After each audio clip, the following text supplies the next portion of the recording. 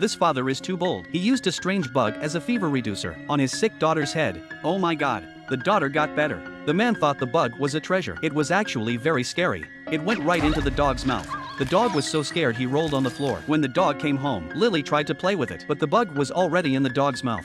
Luckily, her brother took the dog away in time. Lily was able to escape in order to find the next target. The bug quickly targeted the neighbor's house, but the neighbor didn't like the dog.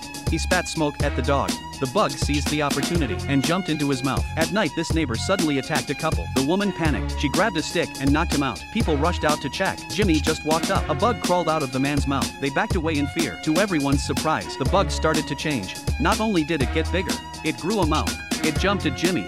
Jimmy fought the bug, but the bug hit the tree too hard. They all laughed at the bug. The angry bug began to attack without mercy.